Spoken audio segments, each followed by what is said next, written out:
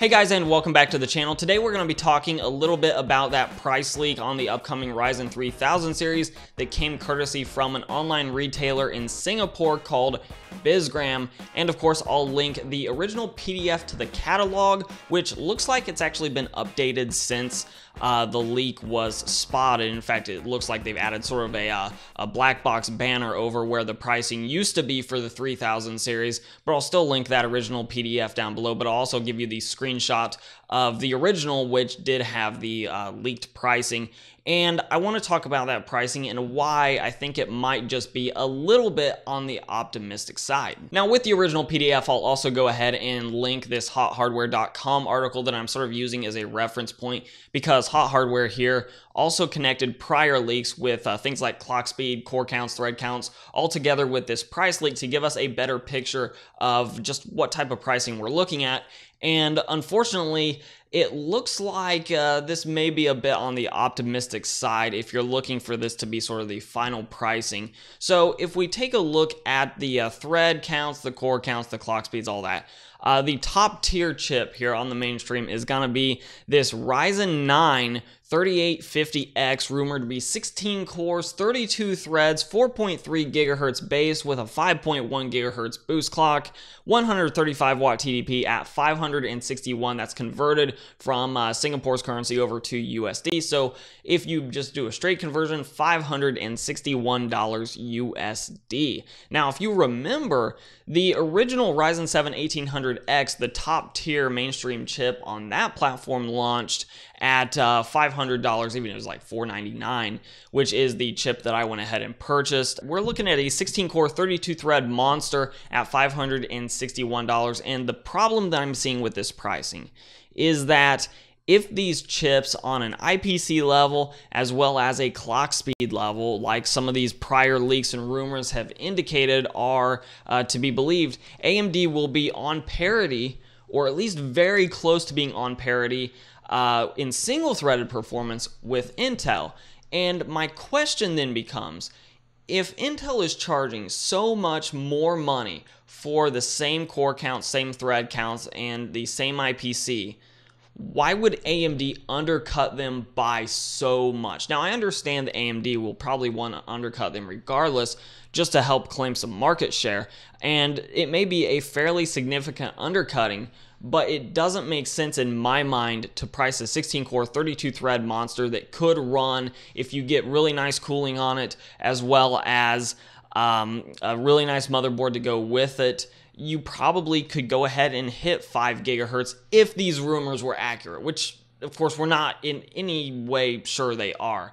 But with that being the case, I just don't see the business sense for AMD to undercut Intel on the pricing that much. The other bit that sort of makes me raise my eyebrow at least a little bit is the Ryzen 3 3300 being a 6-core, 12-thread processor. That just seems like a little bit overkill for a Ryzen 3 processor. That type of processor, if that was truly what happened here, and that's what they came out with, if it was unlocked, which I assume it will be because all past generation Ryzen processors have been unlocked, you could potentially, looking at the other clocks of the other processors, push that well beyond 4 gigahertz and have yourself a very beastly processor, and the price point on that right now is listed at $111 USD. Again, I just think that's overly optimistic for what we're likely to receive. Now, I'm sure hoping that the third generation Ryzen chips for the cores and threads come in at about the same price as the current generation Ryzen processors, because we're going to get a clock speed boost and we're also going to get an IPC gain on top of that.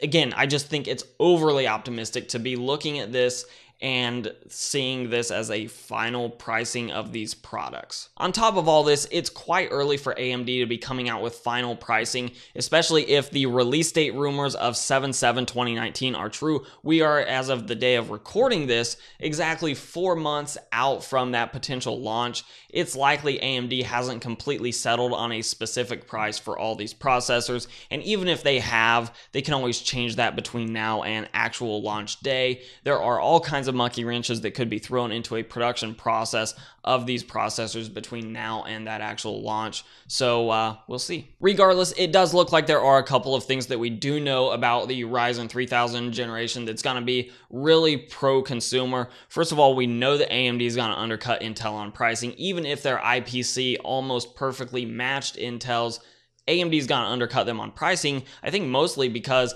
they have the ability to get these products produced at a cheaper cost to them, because TSMC actually has a 7nm process that seems to be working quite well, whereas Intel is still struggling at their 10nm process, which is leading to lower yields. Lower yields with higher demand means that Intel is just not able to sell at a cheaper price because it's costing them more to produce their product because those yields are so low. And we also, it looks like, seem to be seeing more evidence that the core and thread counts are going to be up for the 3000 series. So really hoping that the rumor of a 16 core 32 thread processor on the mainstream platform are accurate, because even if the pricing isn't perfect there, and even if the clock speeds don't end up being quite as high as some of the rumors have indicated, I really do think that 5 gigahertz is a little bit optimistic judging from past Zen architectures. Who knows, though, that die shrink may, or the process node shrink may actually help out a ton with that. We'll definitely see. But regardless of some of the rumors that make me a little hesitant, I am still very optimistic for what the 3000 generation of Ryzen processors is going to bring to the market. And I'm very much looking forward to this summer when we can actually get hands-on with these products, because unless something drastic happens where the processors are just a giant dud. I've been running my Ryzen 7 1800X for 2 years now. Can't wait to see what the actual 3000 series brings.